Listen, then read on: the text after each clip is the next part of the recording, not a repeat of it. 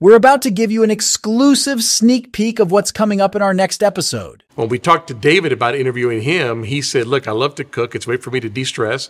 So why don't you come to my house and I'll cook. So this is like our first cooking show. David, thanks for being on the show, brother. Good to be here, buddy. Good to see you. Love you, brother. You too. I think actually what I said was I'm my favorite cook, so you might as well just come here and eat my food. Oh, okay. All right. Well, fair enough. Fair enough. But I love cooking too. I mean, it's, I don't know about you, but when I cook, my mind doesn't think about anything else but what I'm doing. And that helps me because other than that, my mind's always on. And I know you're very similar. I have a lot of hobbies that take my mind off of the business world. I love to cook, as you mentioned. I love to work on cars. I got a couple of old cars, as you know, that I'm restoring. I play music. I have a lot of things that I love to do, but this is the thing I love the most. Everybody asks me. Watch Wheels, Deals, and Meals on YouTube. New episode every Wednesday.